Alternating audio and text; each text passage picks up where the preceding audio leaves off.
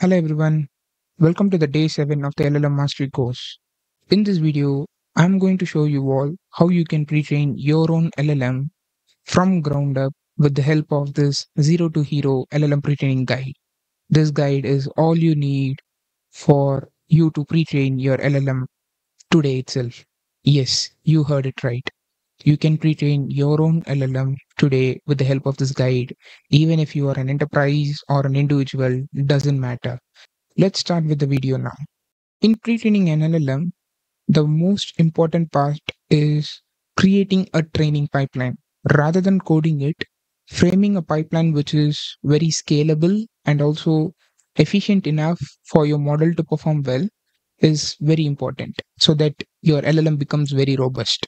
Let's see how a training pipeline should be constructed for pre-training any custom LLM. Any pre-training of LLM will contain 5 stages, starting with data collection, data processing, training LLM, LLM evaluation, fine tuning LLM. We'll be seeing these sections in detail where what you need to do in each of this section. Let's start with data collection. What is data collection? Data collection is the process of gathering large volumes of diverse text data. With pre-training, this definition can't be like more apt. This is the most apt definition when you come to data collection for pre-training because two keywords are very important. You need large volumes of data and also it should be very diverse in nature because that is when your LLM will understand what is the language and what are the semantics involved in the language, how it varies syntactically. Everything is understood only when you provide diverse variety of large volumes of data. So what is the importance of this? Like I said, this will form the foundation of your language model. So if the foundation is not good, you're not able to adapt for any of your use case. So this is going to form the foundation for your LLM.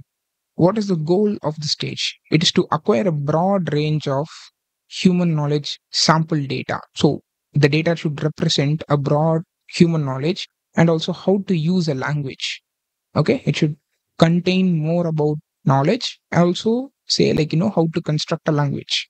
What are the sources in which you can collect a pre-training data? First, you can crawl it from the websites by using common crawl libraries, or you can also use custom web scraping.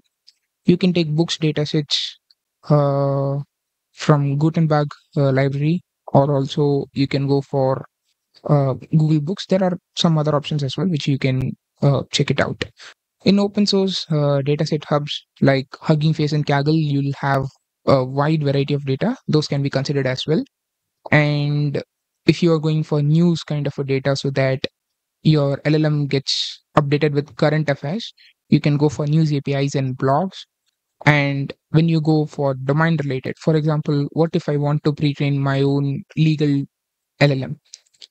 Okay, so I need to first find legal documents. There are lots of documents like government reports, SEC filings. There are lots of reports like that which you can cover for your legal LLM. And when you go for a scientific kind of an LLM, you can obviously go for Archive. Archive is open source. And then you have PubMed as a big source for medical domain. Now, what are the things you need to consider when you are collecting your data? First, volume must be in terabytes. Usually it will be in terabytes if you collect how it is supposed to be collected. So here there are two challenges. First, you need to collect terabytes of text data. That is one. You need to process terabytes of text data. That is two. And then you need to store terabytes of text data. That is three. Okay. All of these are something you need to consider and make an infrastructure such that it can handle this volume. Next, like I said, large volumes of diverse data. So that becomes your next consideration. Make sure that your data is having wide variety of domains and dialects. And if you are training multilingual model, so it should contain multiple languages. And even in multiple languages, it should cover a wide variety of domains and dialects. That is important. Okay. And then next we have the quality. So when you are providing data, like I said, this is going to form the foundation of your LLM. So make sure that the quality is very high by removing the low quality spam content from your pre-training data set, or even if you collect it from any data source, we won't know, right? The reliability of those data set is always in question. So make sure that that is considered. And if you are working with some organization, then lot of ethical considerations will come into the picture. Like, for example, you need to see the license of the data set, and commonly you need to see the privacy. uh, it is a very important ethical consideration. Make sure that no private informations are went, for example, personal user information, and so on and so forth. And also, when you go for website data, there will be always a lot of bias inside that. If you see in real world, in internet itself, there are lots of bias which is shown in any blogs if you search for. Okay, for example, if you search a content, everyone is giving their perspective, which means there is an indirect bias induced into it. So make sure that those bias are reduced as much as possible. So what are the challenges here? When you're considering these, like I said, first, storage and processing becomes a big challenge. And then when you have multiple data sources, there is a high possibility that your data might be available in multiple sources, same data in multiple sources. So you need to write a complex logic to remove all those duplicates. And then write a processing pipeline which will handle like different file formats, regardless of how complex it is. HTML, PDF, text, CSV, doesn't matter what kind of a file format it is. And then file encoding. So there are possibilities. For example, if you go to ChatGPT, it can generate emojis, right? So those it are able to generate because it is UTF-8 encoded. So if you want your model also to do that, so you need to make sure that you can process UTF-8 encoded file format data and all. And then you have ASCII file format as well. That is another format. Next, very important thing is datasets with updated information. If you want your LLM to be relevant to the situation which is there in the current world, you need to ensure that it is updated with a lot of information. So that is why if you see any big organization will say this is their cutoff date. The more recent the cutoff date, the better it will be adapted to current world scenario. And legal and ethics. So you need to make sure that you abide by the copyright laws, and also make sure that the personal information is anonymized so that you will use it for fair. Next, you know how you can collect the data, you know the challenges involved in it. But like I said, there are lots of processing which is required. That is what we discussed here, right? Deduplication. Deduplication is one of the processing methods, but there are many other processing because your data source is not always reliable. So the next session is about data pre-processing. How will you process your data? So first, what is data pre-processing? Transforming a raw text data into a clean, structured format which is suitable for model training is known as data pre-processing. Again, a short, very descriptive and self-explanatory definition, followed by which you have the importance of the stage. I don't think we need to emphasize a lot on this important stage, because how much ever we create a very complex architecture with whatever state of the art technology it is there at that time, if you don't have a good data, you are not going to get good model, right? So imagine you are a very intelligent guy, or like, you are an intelligent person, and your teacher is teaching you something wrong. Okay, you are so intelligent, so you'll know, okay, like this is the teacher's guideline, so for me that is correct. Okay, if I ask you something about that, you'll be able to answer it because you're intelligent, you can remember a lot, you will answer me correctly according to your teacher. But you are fed wrong information, which means you're saying something wrong with high confidence. That is not a mistake of you, it's a mistake of your teacher, right? So similarly, if you give wrong data or low quality data to the LLM, it is not the mistake of the LLM to say wrong, it's a mistake of the person who is creating that, right? So make sure that the data is quality ensured. Okay, so that is the most important uh, aspect of data pre-processing. Along with that, you need to ensure consistency and relevancy. Your data should be consistent with your use case in which you want to train it for. For example, if I want to train it for a legal domain and if I'm training it for a medical domain, it doesn't make any sense, right? And let's say you're instruction tuning it on medical domain, but you pre-trained it with general domain. How it will be able to adapt to the small terms, which is not something it would have seen in the pre-training stage, right? So to maintain that consistency, a simple format, for example, one might be HTML, one might be an XML, one might be a normal text. If you're giving different formats, your LLM will be confused what to do, right? So those are the things which are coming under consistency and relevancy. Like I said, you need to make sure that your model is relevant, right, to any scenario. So those are the importance of this stage. What are your goals? First, removing noise and irrelevant information. If that is irrelevant, you'll just remove it, and if it is a noise, you'll remove it. Like I said, if that is not something related to your use case, just remove it. Again, that is one example of relevance and consistency. There are lots of other examples. I'm just saying a domain specific nature, because if you're going for a general pre-training, right? Maybe if you want to do a learning out of it, you can pre-train your own LLM. But most of the pre-training of LLM will be happening only if you want a custom domain pre-training. So I'm more emphasizing on custom domain. Okay. Probably, in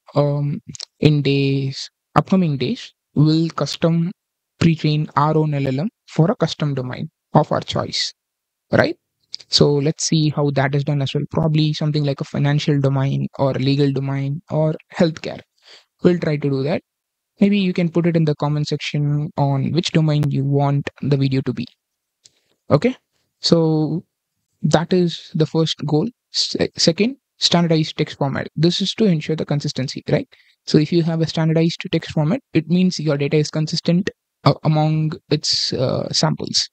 And then next you have preparing data which is efficient for processing by the model. So this ensures that your model has high data quality and it is very very much processable by your model. So in data processing, one of the most important step is text cleaning. Okay. In text cleaning, there are lots of steps which you can do. For example, removing HTML tags, removing stop words, handling special characters, either removing it or encoding it in some different format.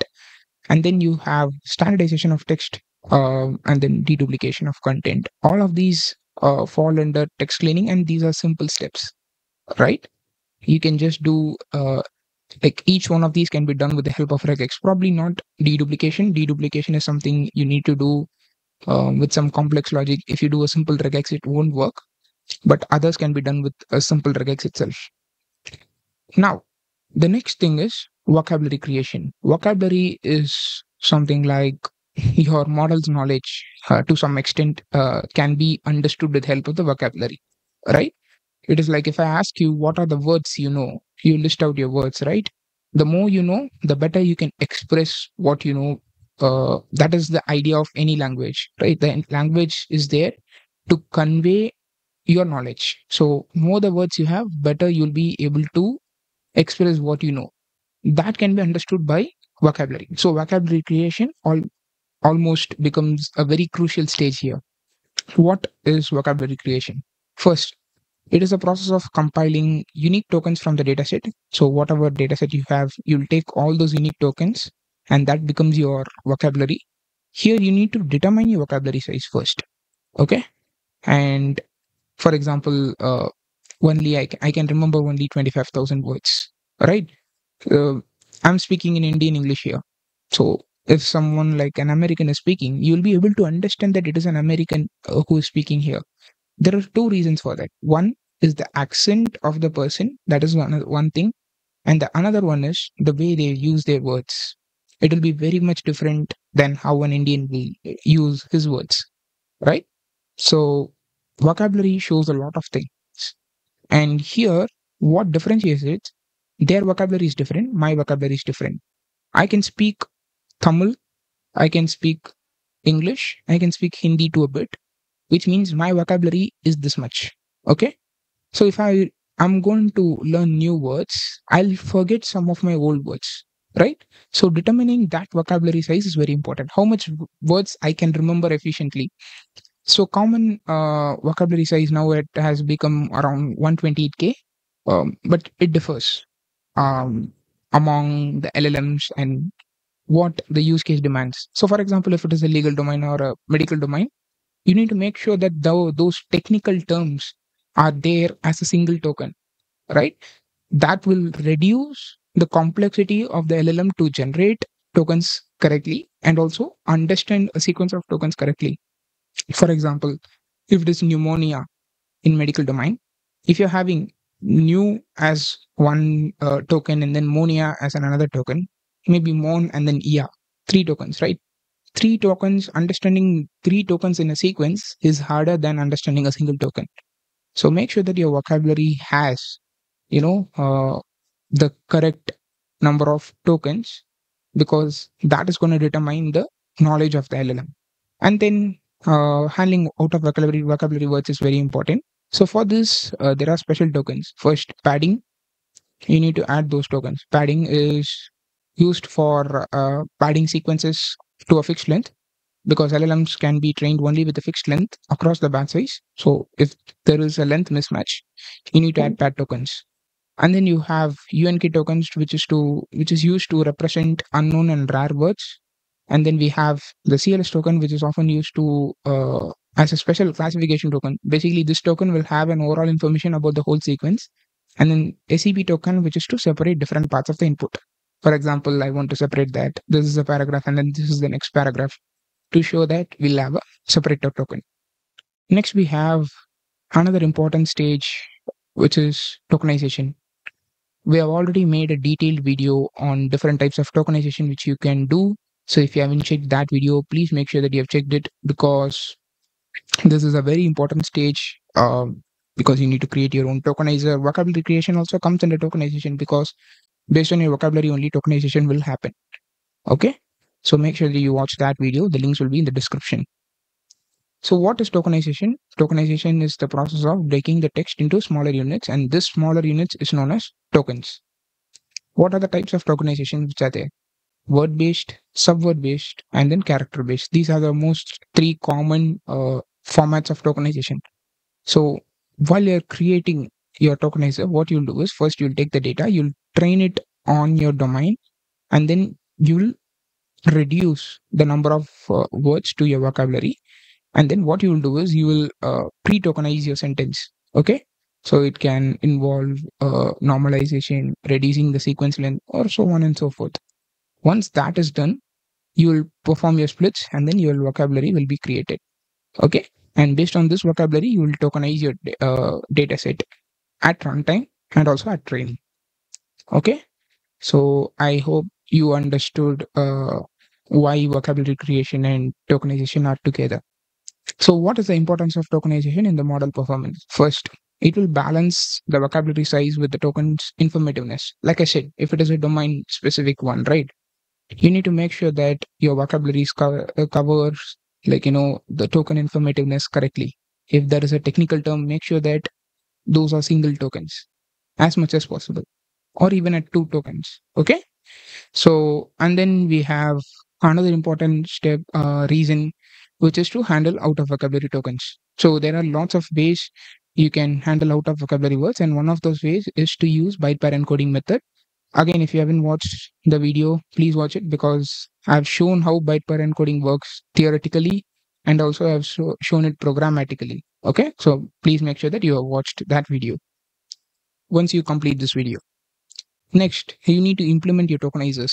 First, either you can use pre-trained tokenizers, which are there in Hugging Face, NLTK, Spacey, depends on your use case. So if you're going for word-based or character-based, you have your options in Spacey and NLTK. But if you're going for subword kind of advanced tokenizers, you have your options in Hugging Face. Or you can use your own custom tokenizer. That is more than fine. Next, it is to encode your input at runtime, because you are now created your tokenizer. You need to use this to encode your input at real time. So what is this step all about? It is about creating your tokens into numerical IDs. So you will have your vocabulary. In your vocabulary, each token will have a number to it, a numerical ID, so to speak, which will be commonly termed as input ID. Okay. And so basically it is to create the input IDs for your tokens. And then once that is done, you'll create the input sequence for the model itself, where raw text will be converted into sequences of tokens IDs. And then what you will do is you will handle the variable length inputs. So like I said, an LLM needs every sequence to be of the same length in the batch. Okay. Across batches, it is not important. But inside the batch, you need to have every input to be at the same length. So if it is lesser than the length you want, so it should be padded. So if it is greater than the length you want, it should be truncated. And if you do padding, you need to make sure the attention masks are there, because that is the one which will say, like, you have padded these tokens. So that becomes very important. So when you're handling variable length inputs, these will come into the picture. And then next is to implement efficient encoding pipelines. When you're having a large number of data for training, it is very important that you parallelize this encoding process, because when you're pre-training it, the encoding process happens in CPU. So you need to make sure that that is fast enough and it doesn't slow your pre-training pipeline. Okay. And then another thing is, when you have large number of data sets, like I said, you're using CPU and RAM, you need to make sure that this process is optimized for memory, which is RAM, and then processing speed, how to use the CPU efficiently. So these are, like, runtime tokenization step, or which is known as encoding input stage. What are the ways you can augment your data? Because like I said, diversity is very important, right? So how we can create that diversity? That stage is named as data augmentation. First, what you can do is you can do synonym replacement. So for that, you can use something like word nets or word embeddings to find the words which are closer to it, which replace those words, but doesn't change the semantic meaning. Okay, semantically both are same, but the words are different, so that the model will understand, okay, it is not like I should always use the one word there. I can also use another word to show that. Okay. And then there is another stage known as back translation. Most of these data augmentation are for increasing the amount of data and make it more diverse. Okay. So for example, you have data. What you can do is you can translate to another language. For example, I have something in English. I can translate it to Tamil and then back translate it into English. So depends on the knowledge of LLM or whatever model I have for translation, it will try to translate it in a different way. Okay, same meaning is converted in a different sequence, but both are right, right? So in this case, you have two data, which means you're increasing the volume of data and you're increasing the diversity of the data as well. And then next comes random insertion or deletion. So this step is known as, like noising or denoising kind of stage, where what you will do is you'll just insert random words from the vocabulary insert into your dataset. Okay, so it shouldn't make any sense, because in real time when you work, you don't explain your things correctly, right? For example, if you give to ChatGPT with some spelling mistakes or even some filler words, it is able to understand it because it is trained in a robust manner that it can handle those kind of sequences as well. Okay, that is what is going to shape your different writing styles. Like I said, Indians will have a lot of fillers in it and their English will be very simple. But an Australian English is something very different than an Indian English, which is very, very different than an American English, because they'll be more eloquent, right? So to simulate these different writing styles, you can just randomly insert and delete some words from the vocabulary. But make sure that you do it correctly, because if you do something wrong, your LLM is going to be like, I'm not able to understand what you're trying to say here, something like that. Now, what are the importance for you to do the data augmentation? You need to increase your data size and diversity. That is one, like I said already. And then when you do these two, your model, like I said, it will be able to handle various inputs. So it is becoming more robust. And since you have a variety, it prevents overfitting as well. And here I left a point for generation. You can also use bigger LLMs. Okay. So for example, proprietary APIs like ChatGPT or Claude, make sure that you follow their licenses. That is there, but those can be used as well. Now we are completed with the main stage, which is data related. Data collection and data processing are done. The next stage is to train your LLM. The first stage in training the LLM is designing your architecture. So, what can you do to design an LLM architecture? For you to know that, you need to first understand the evolution of your language model architecture. First, it was just n gram model, just predict the next gram, like two words. It will just try to understand and predict the next two words, something like that. Then it came with the neural network architecture, and then came transformer architecture in 2017. And the world is now revolutionized with LLMs like Llama 2, Mistral, and then Llama 3. There are a lot of things lately. Lately, there was a model released known as Ministral, something like that. There are lots of models which are released on these lines, right? These are the ways the architectures are revolutionized. So you need to make sure that you follow the evolution as well and adapt your LLM to those evolutions.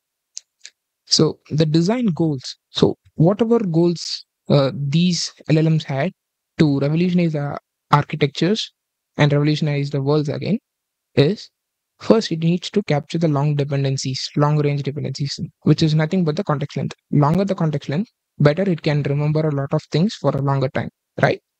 So that is very important. Second, it should be scalable. Okay, it should be scalable for billions of parameters. The architecture should be scalable for billion parameters. What does it mean here? You see, when you're training your LLM, right, make sure that you know why transformers were released. Transformers were released because it has this parallelization capability. Okay, without parallelization, if you're going to make it everything sequential, it is not going to be easy for you to train a billion parameters. Okay, make sure that your architecture is scalable in that way. For example, if you go through codes of Facebook, right, they would have used something known as row parallel linear, column parallel linear. So they would have done a lot of parallelization. They would have emphasized on that. That is why they are one of the market leaders, right? And also, your model should be able to process large amounts of data. So what does that mean? So if you are having a large amount of data, right, your model should be able to remember that much. So the approximate size that might involve the approximate sizing of your number of layers, the embedding dimension. A lot of things will come under finding the efficient processing of large amounts of data. So as an overview, for transformer architecture, it contains embeddings layers, which will convert token IDs into dense vector representations, which is nothing but embeddings. Positional encoding, which will provide the sequence order information saying like this token comes after this token. And then you have multi-head attention mechanism, which will allow you to focus on different parts of the input. And then you have feed forward, which will process the attention output, combine the information which was obtained from multiple attention heads together. And then finally, layer normalization, which is to stabilize the training process. So I'm just giving an overview here because I've made two detailed videos on transformer architecture. One was to make you understand how transformers work, and then another one is to implement that transformers from scratch, line by line, where I would have shown the math equation and then I would have converted into code. So if you haven't checked those two videos as well, please make sure that you check those two videos. For all the videos, the playlist link is in the description. So lately there have been a lot of architectural advancements. So here are some of those. The main components in feed forward network, in your transformers are positional encoding, attention, and feed forward, right? In all of these components, there have been, let's say, huge number of advancements to increase the performance and the efficiency of the architecture. What does the efficiency of the architecture mean? It is about uh, the latency and the memory consumption when it comes to the efficiency, and performance means the accuracy. Okay, so here the positional encoding, for positional encoding there are varieties of positional encoding, and some of those important types are absolute encoding, in which there are types like sinusoidal, binary, algebraic, and then relative. You have transformer Excel method, Shaw et al. Method, and so on and so forth in there. And in those relative encoding methods, there have been a huge number of advancements, because with relative encoding only, you'll be able to handle a long range dependency of text. Right. So for those came rope and alibi, two of the most commonly used and most advanced methods.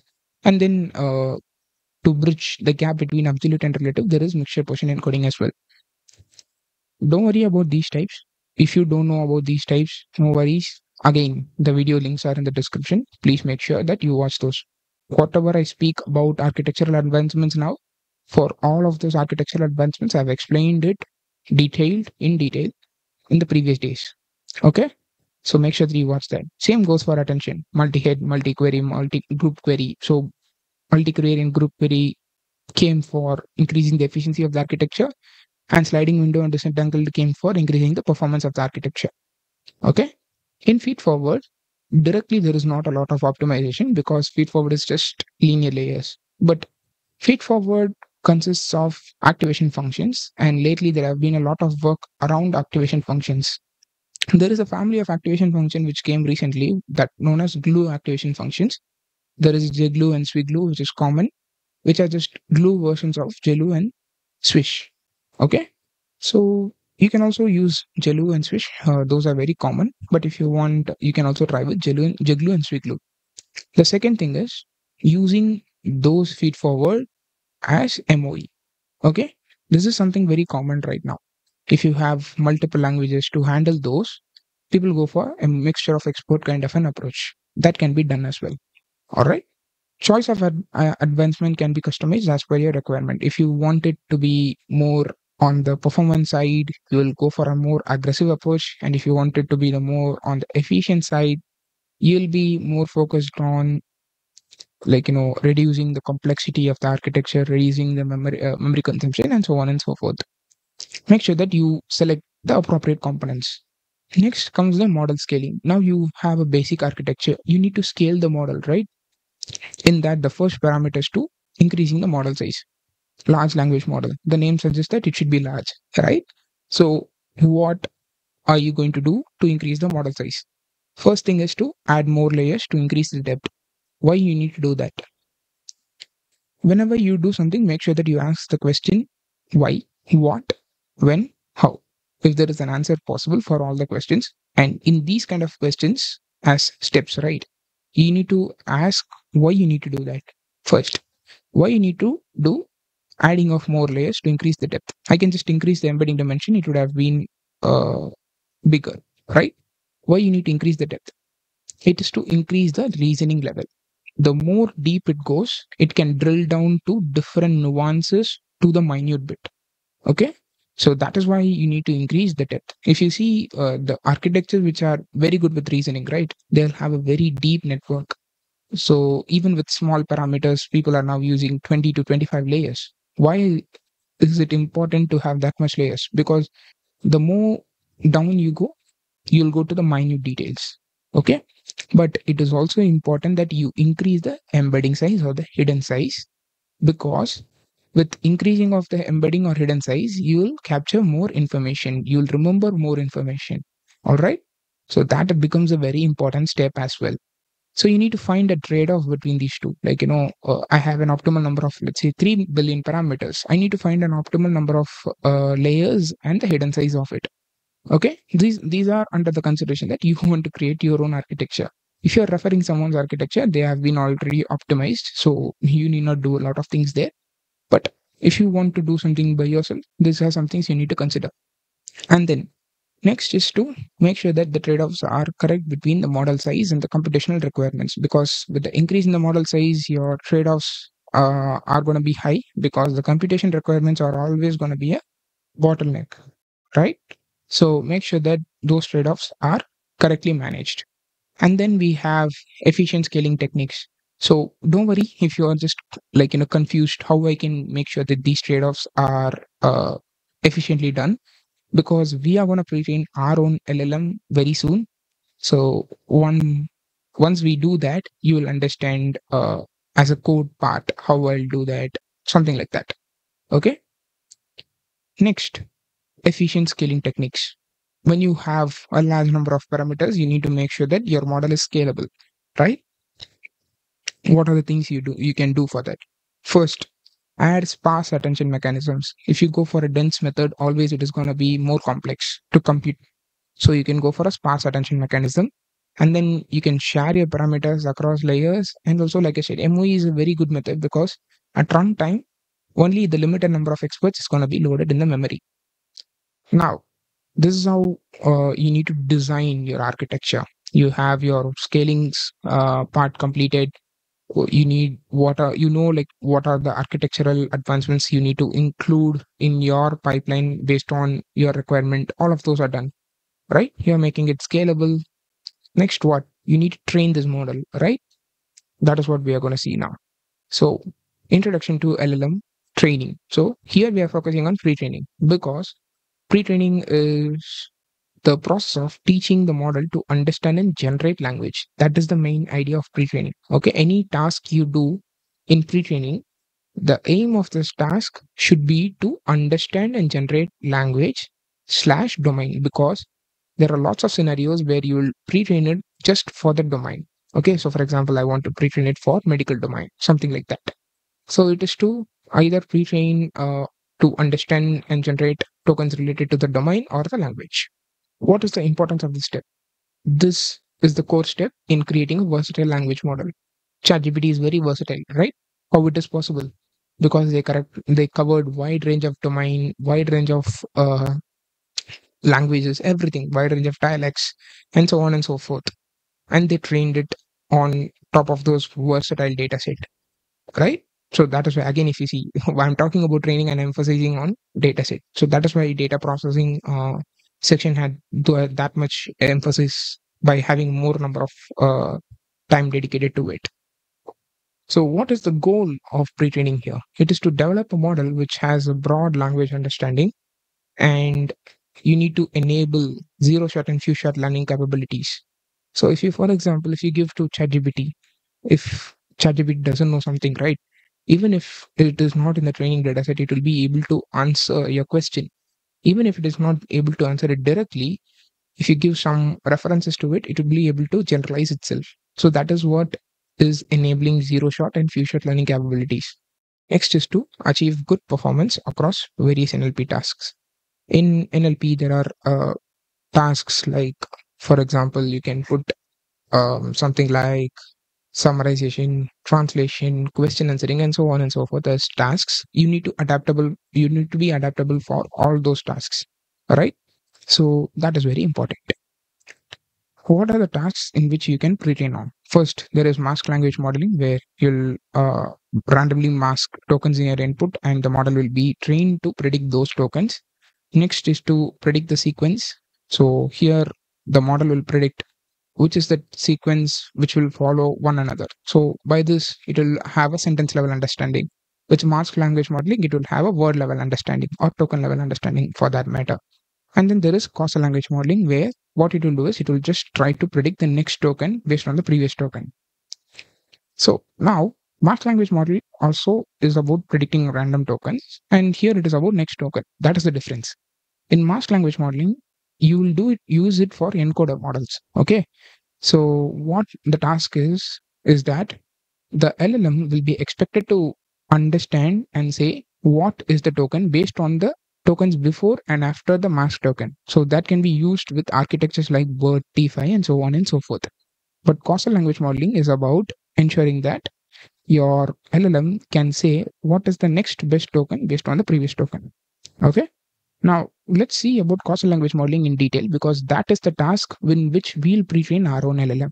What is causal language modeling? But causal language modeling is a task where the model predicts the next token in a sequence using the preceding tokens. So whatever tokens are there before it, those are the cause. See, that is what is the good thing about technical terms. Mostly it will be self-explanatory, so to speak. Causal language modeling. Based on the cause, your language model will say the next token. All right. Example, the sky is. If I say the sky is red, most of you would have say like the sky is blue, the sky is beautiful, something like that.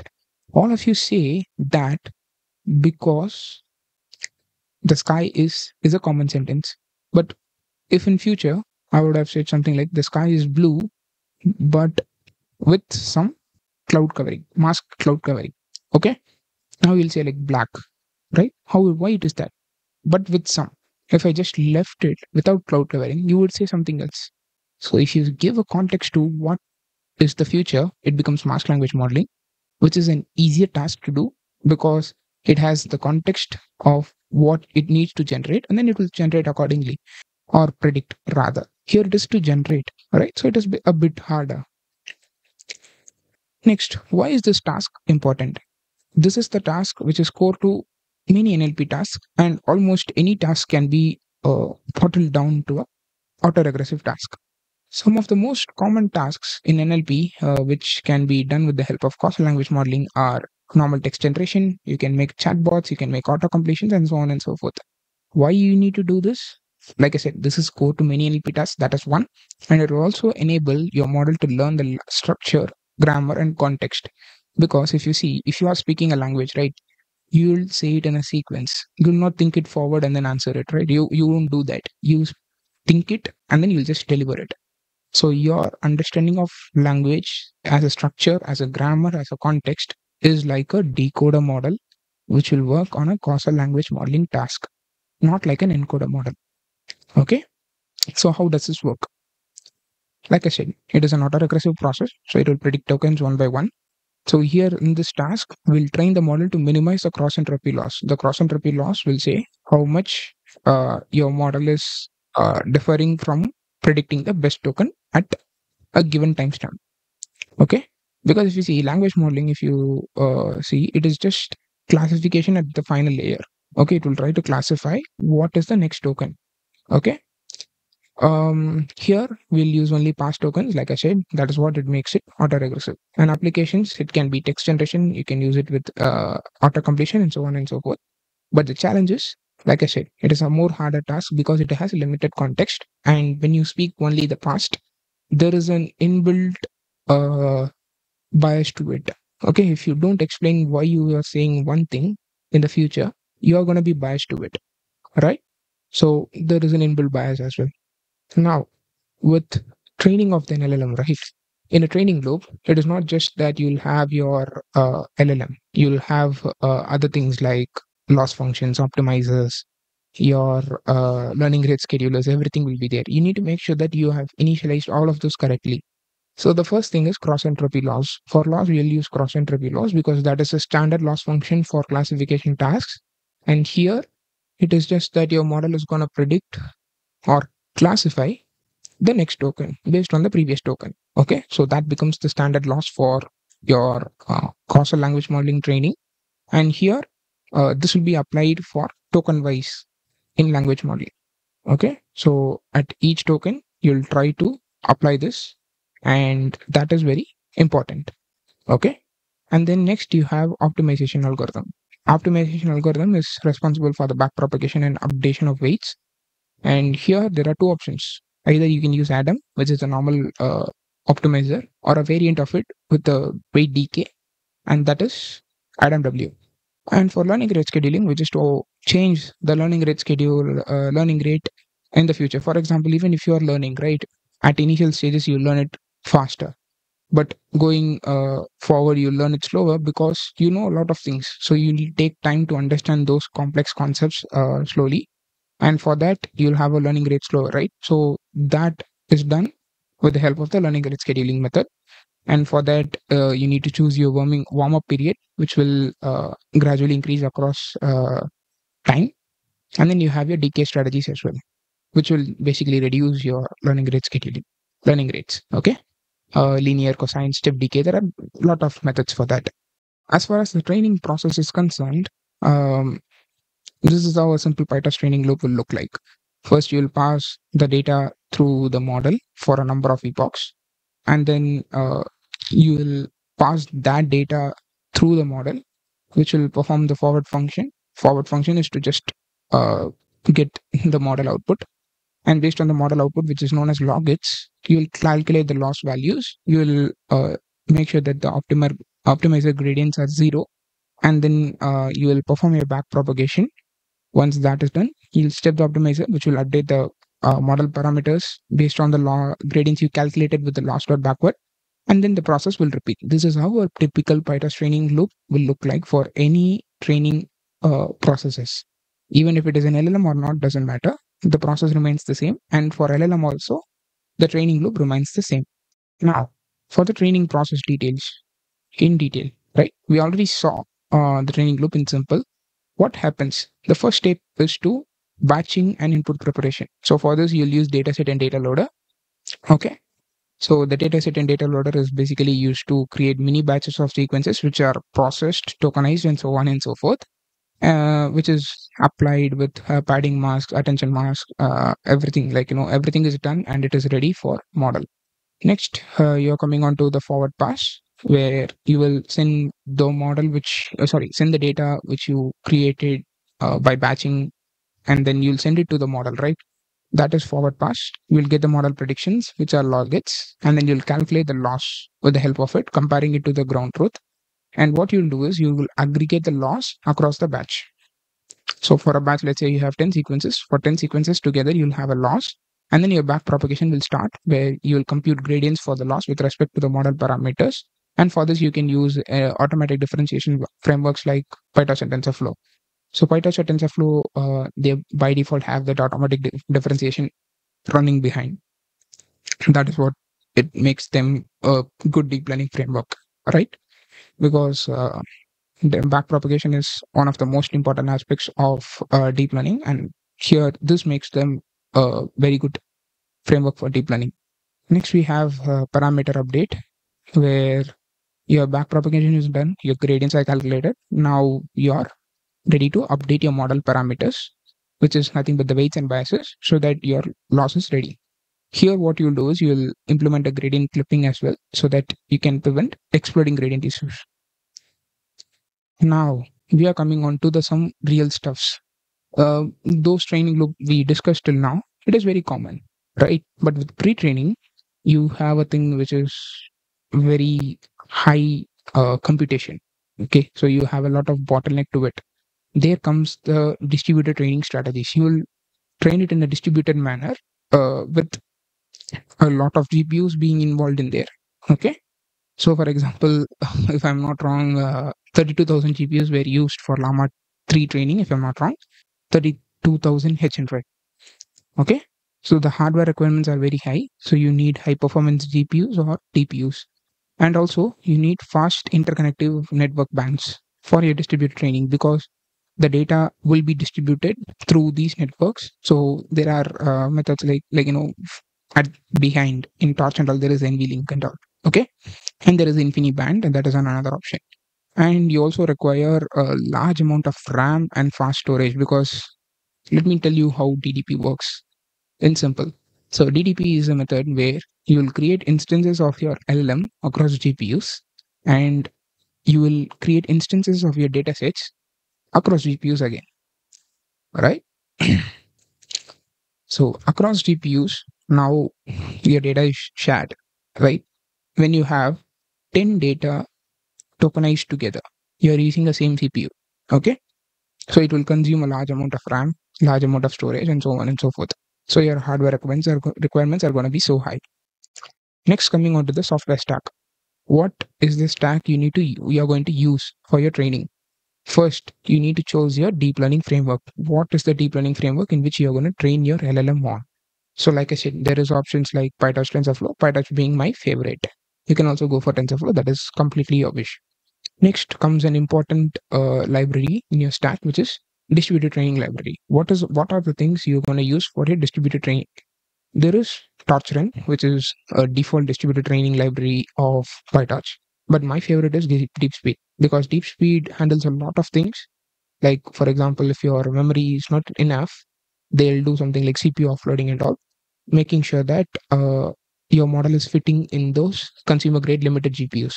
That is why I said we'll pre-train your LLM regardless of what is your GPU, because we are going to try to pre-train an LLM in Colab, Google Colab. Okay, we'll write the code in VS Code, but we'll train it in Google Colab. Next, these are going to be trained for months, weeks, or even months, like I said. So you need to track your experiments, right? How the loss converges, how is your gradient coming up.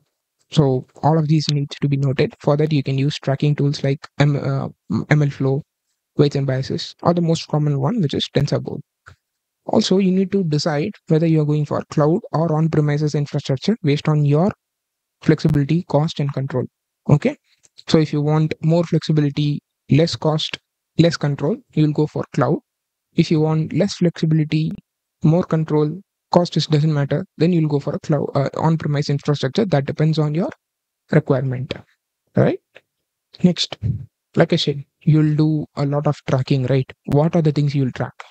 You'll track the training loss, validation loss, perplexity. Perplexity is a parameter which will say how much your model is confused when it says a new word. For example, if I'm saying, let's say you understand Hindi or any languages to some extent, certain extent, right? But people are now speaking it with English a lot. So if I see some word new, for example, in French, okay, I have a limited knowledge in French, let's say. If I see a new word, I'll try to understand what could be the new word based on the words which was available to me. And if there is some English words in between, I'll get the context from there, right? So my confusion rate will be lesser, right?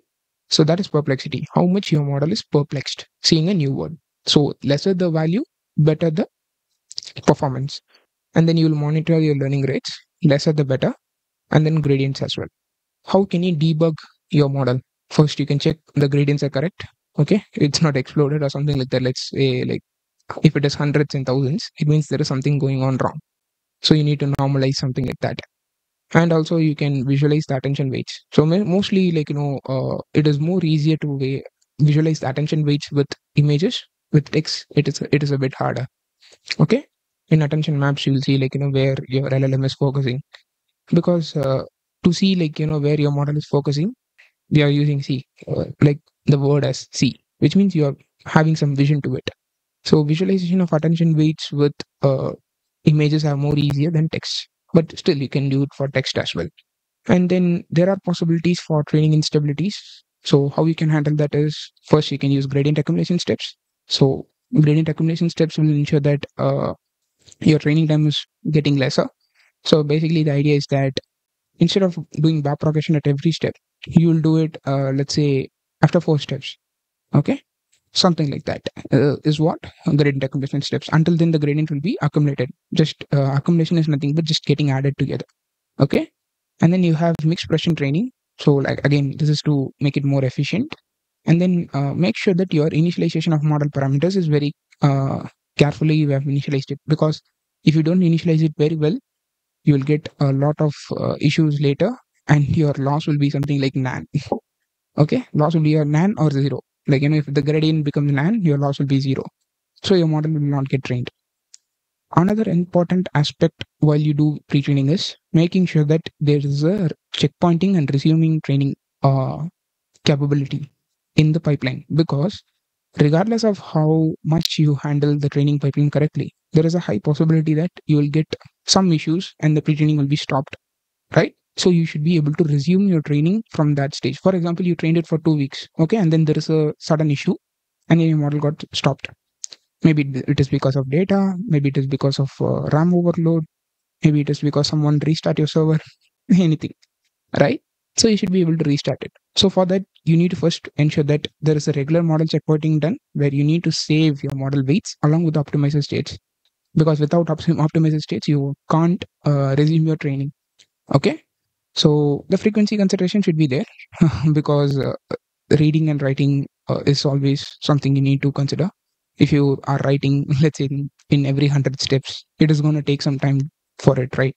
So make sure that there is an optimal number where you are trying to save. Mostly, I feel like, one, or like, let's say, 2 to 3% of steps is an optimal number, is what I feel.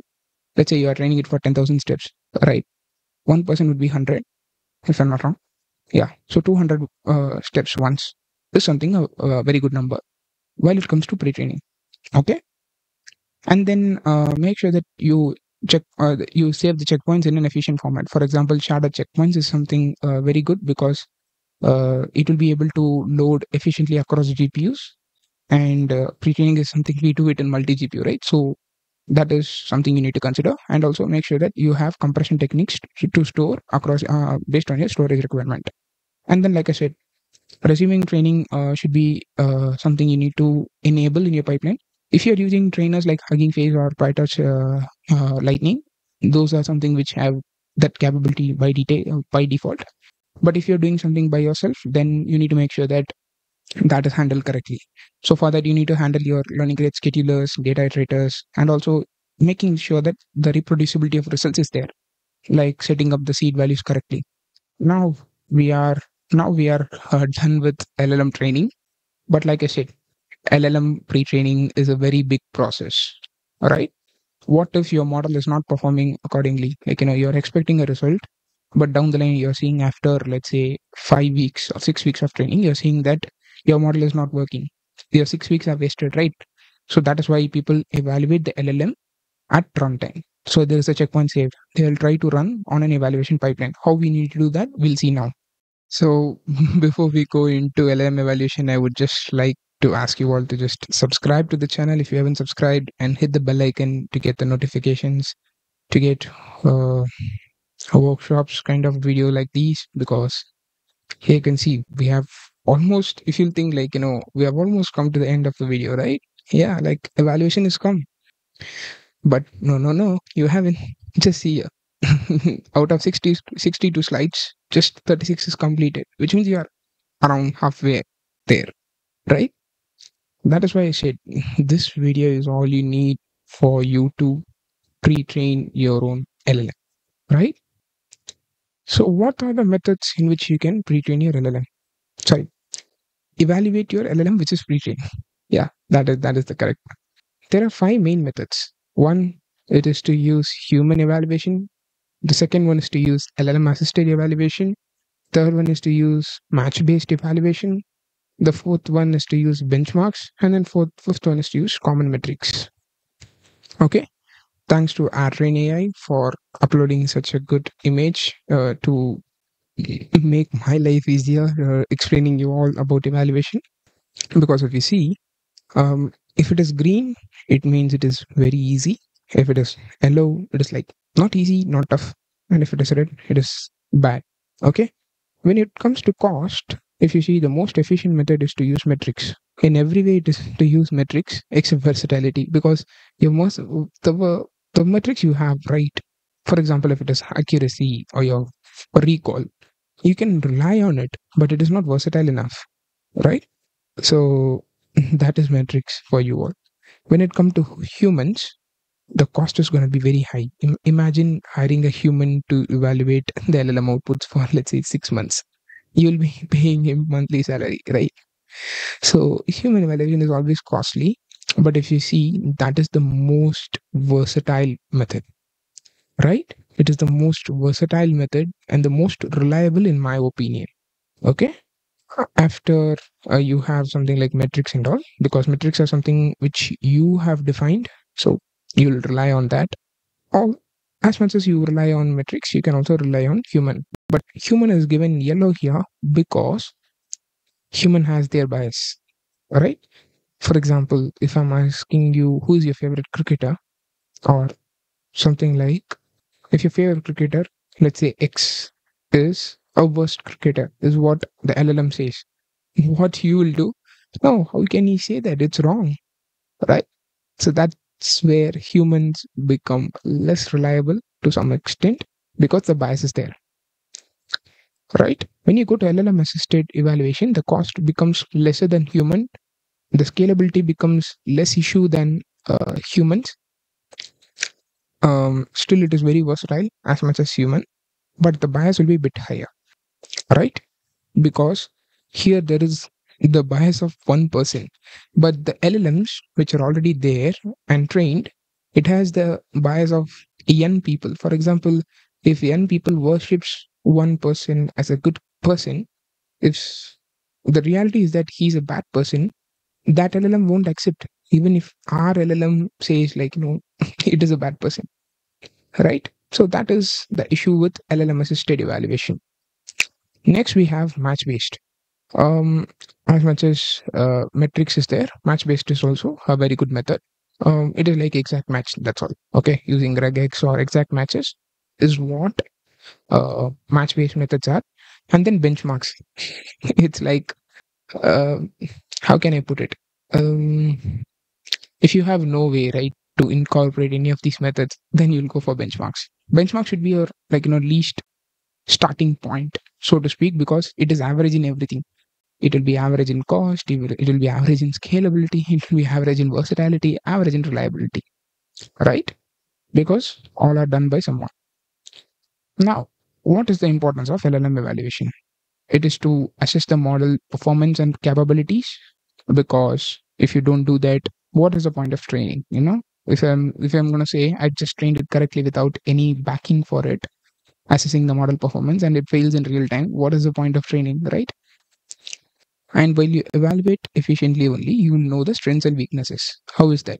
Because when you're evaluating, and if you find that your model is failing at one place and it is working at one place, it means failing is weakness and working is strength, right? So identifying that is an issue.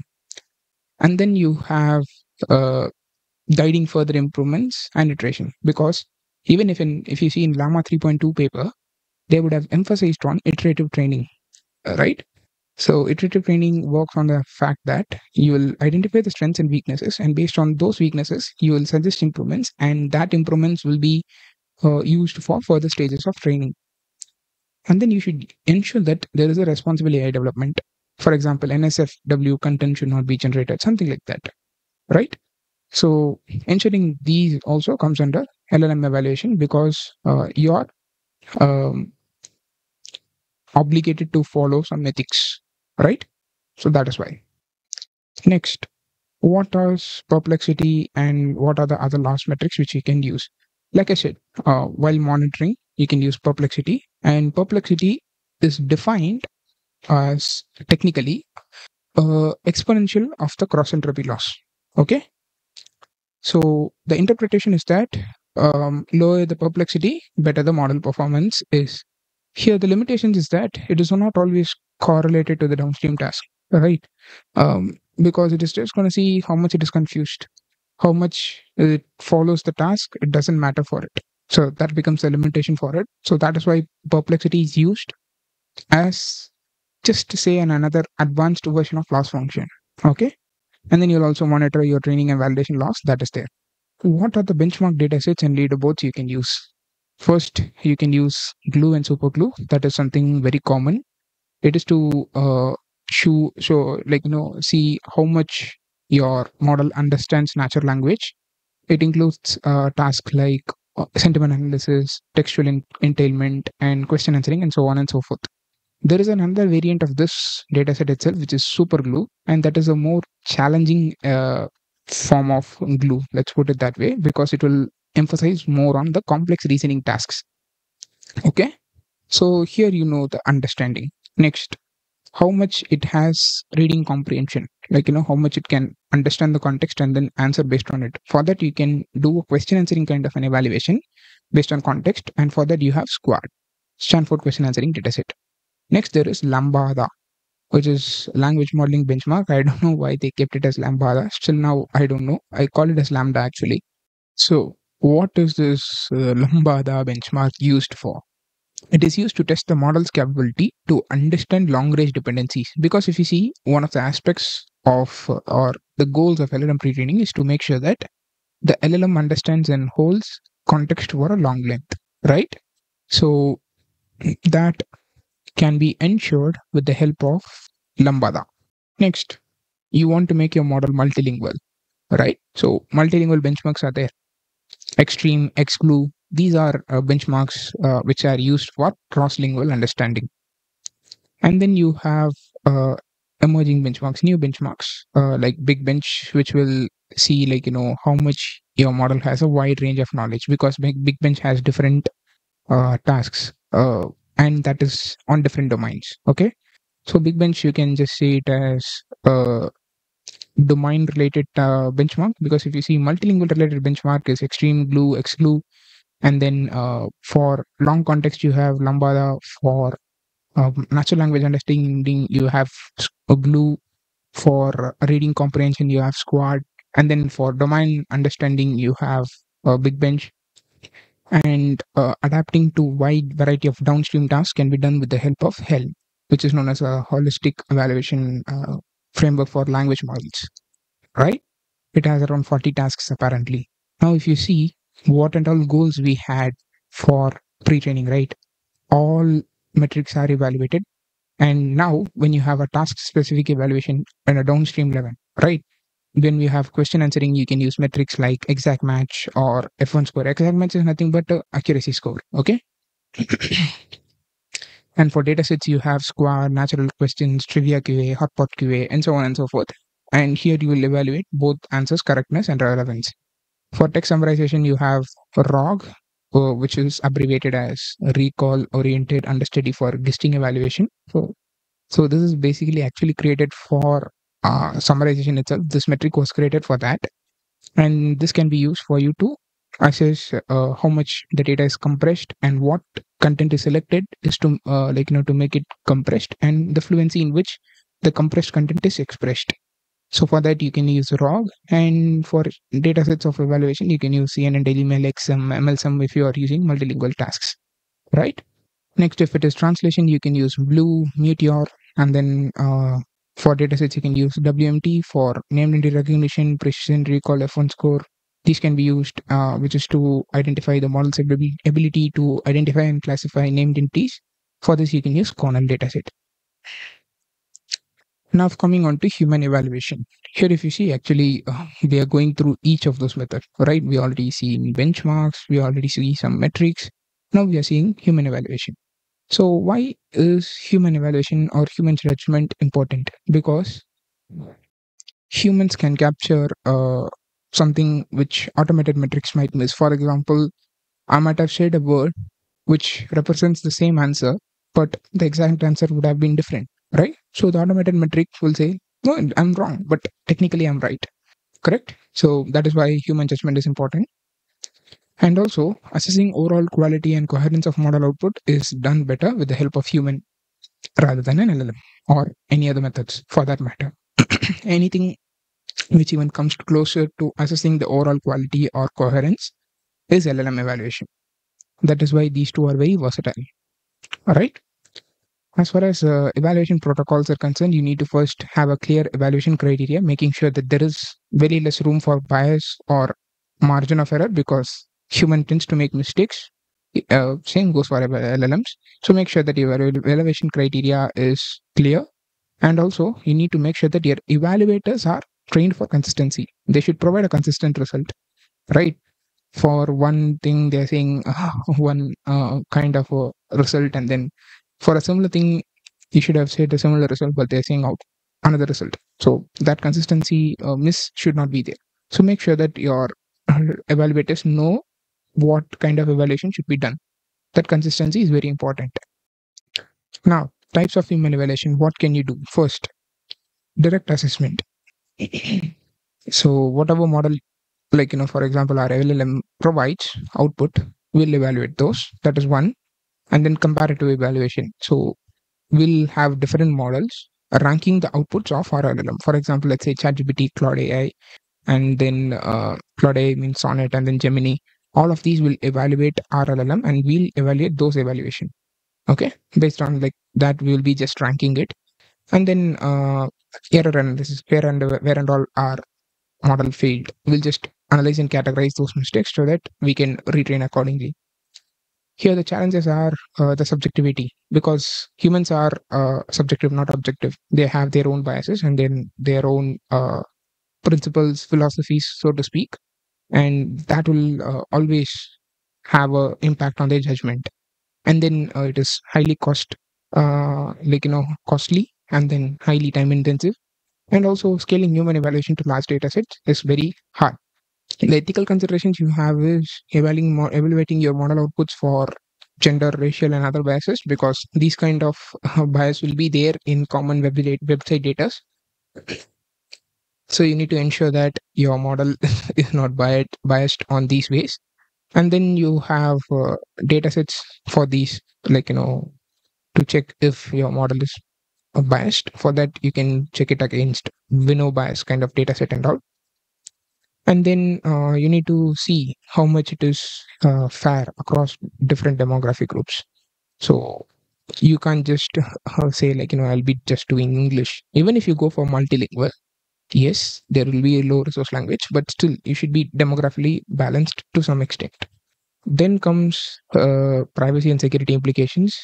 So you should not leak any training data to the user, and also you should be vulnerable.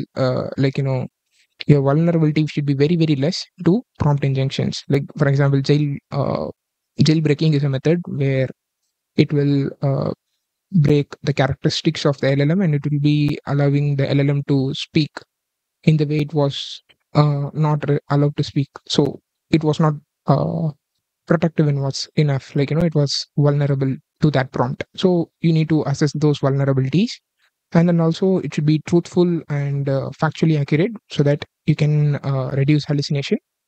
For that, you can use benchmarks like Truthful QA, which will allow you to assess the model tendency to generate false or misleading information. Now, why you need to do evaluation? It is to iteratively improve your LLM. So for that, first you need to analyze the evaluation results, where you'll try to identify the patterns in the model errors and weaknesses, and you will prioritize those areas which require improvement based on your goals. Okay. And based on that, you'll say like, these are the categories I need to improve. And you'll say that to the training people, and then they'll train accordingly. And then there is also data centric improvement. So what you will do is, wherever you find that there is a weakness, you'll augment those training data in those situations, and then you'll train it for more number of times there. For example, in multilingual, let's say one language is not doing well, you will increase the distribution of that language so that the model gives more importance to that language. And then also, if you identify some bias, you will filter those data so that those bias are not there after that. When you come to model centric improvements, you will fine tune it for specific domains or tasks whenever you see in the future. And then also, you will experiment with architectural modifications.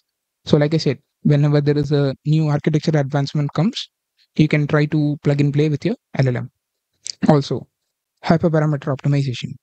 So it is about finding the optimal number of layers, optimal embedding dimension, and so on and so forth. That comes under hyperparameter optimization. And you need to find a balance between your computational efficiency and your performance.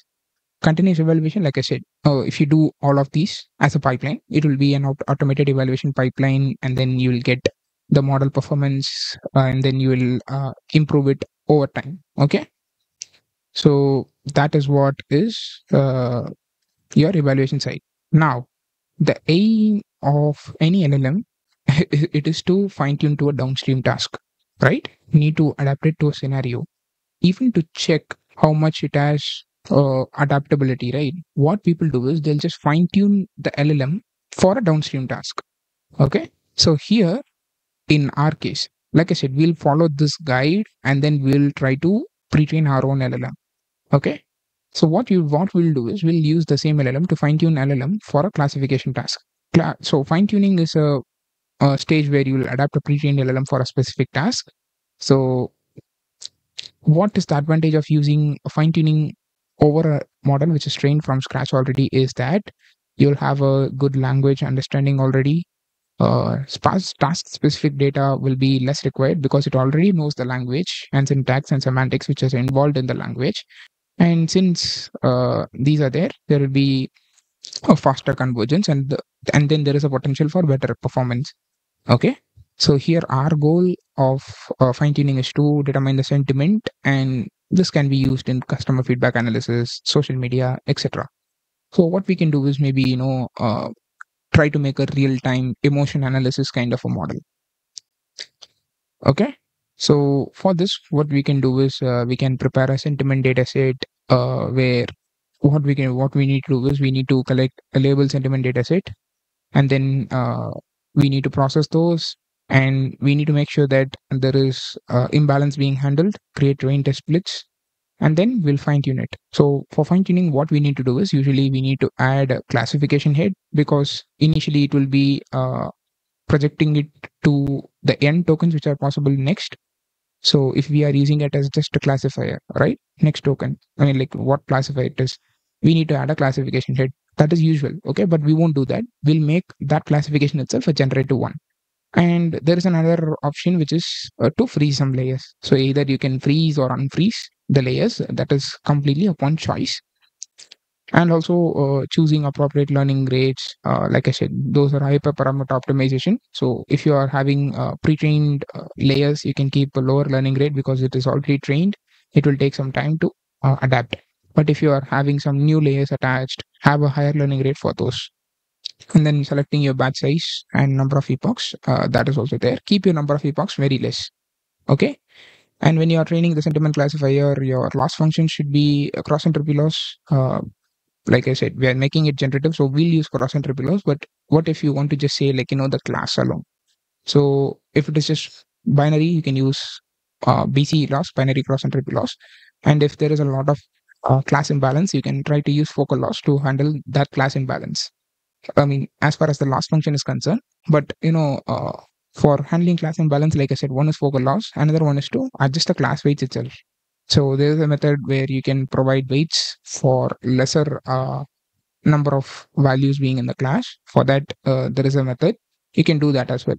So here also we'll monitor the training process. So here we'll not monitor the perplexity kind of metrics and all. Here we'll monitor the training loss, validation loss, and then we'll see the classification accuracy and relevant metrics like F1 score, precision, recall, and so on and so forth. Here we have early stopping models, early stopping at all, where since we are pre-trained the model to avoid overfitting, we'll have early stopping at all. So some of the advanced fine-tuning strategies are, like I said, like we'll train the whole LLM, okay? But if you're freezing, right, you can gradually unfreeze few of the layers in future. So that is something which you can do. And then also you can do mixed precision training. Knowledge distillation is something a very good method. We'll see that later. Okay, we have a separate day for that. So these are some of the methods. I'm not going to focus on a lot on fine tuning because fine tuning we have a separate section for that as well. But we are considering that also in the pre-training because that is how you'll be able to verify that your model has the capability to adapt to a downstream task. Okay, that is the aim of this fine tuning. So the metrics we have are accuracy, precision, confusion metrics, and you can do cross validation as well if you want to do that. Now, let's say we are ready with the model. What are the considerations I have for deployment of this model? First, I need to see if the model size is good. Okay, if it is not good enough, I need to prune to reduce less important weights. I can quantize to reduce the precision of the weights. These all will reduce the size of the model. Or what I can do is I can already create a smaller model and then train by distillation method so that it becomes deployable. In real time, inference plays a lot of important role. So optimizing it for latency is very important. So latency should be very less and throughput should be very high. Making that to be ensured is very important, and also making sure that hardware acceleration is leveraged. For that, you need to use library like TensorRT, Onyx Runtime. There is Llama CPP, and so on and so forth. Right now, when you are deploying right in real time, there might be existing systems. So you need to make sure that your API which you are developing, like for your model serving, that should be compatible with those systems. And also, you should employ logging and monitoring to see your model working at the real time. And also monitor, like whenever it fails you can update it continuously, so you can implement strategies for that as well. Now coming on to the challenges and what can be done in the future. The challenges in the LLM development are that you have a computational resource and energy consumption as an issue. Like I said, it is a large scale training, so computational resource is an issue. Bias in the training data is there, it will be there. How you can handle that is another important issue. Usually LLMs are black box, so making it very explainable and interpretable, understanding how the model decides that this is my next token, that is a challenge. And hallucination is another challenge. So what are the trends and future direction in which the world is moving right now? One is continuous learning, right? So we have LoRa, where it will try to address the challenge of catastrophic forgetting, so that you can continuously make your model learn for the future, and then more adaptable to few shot and zero shot. So that like with less samples you can adapt it for new tasks, and then making the model more ethically responsible. Finally, the conclusion. As far as the recap is concerned, we have seen from data collection to fine tuning a sentiment classifier, everything is covered. And the key takeaway, if you would have seen, we have given more importance to high quality and diverse data, making sure that you have a careful pre processing and tokenization, because those serve as your foundation data for your model. And then we see the complexity of the architecture being balanced with your computation environment, and then you are creating a training procedure which is, um, let's say, scalable in nature. And then we have seen the significance of evaluation and improvement over time, like an iterative improvement. That if significance is there. So what are the future of LLM? It is going to have a potential impact on every industry which is there, and there are lots of ongoing research and challenges and opportunities are there. We can see what we can grab out of those. But now, if you see, you have literally overloaded information of the whole pre-training pipeline of anything and everything which is related to pre-training. In the 62 slides, you have all the information which is related to training process. So I hope you all would have liked this video. If you like this video, please hit the like button, share it with your friends. If you haven't subscribed to the channel, please hit the subscribe button, hit the bell icon. I'll see you all in the next video. Until then, happy learning.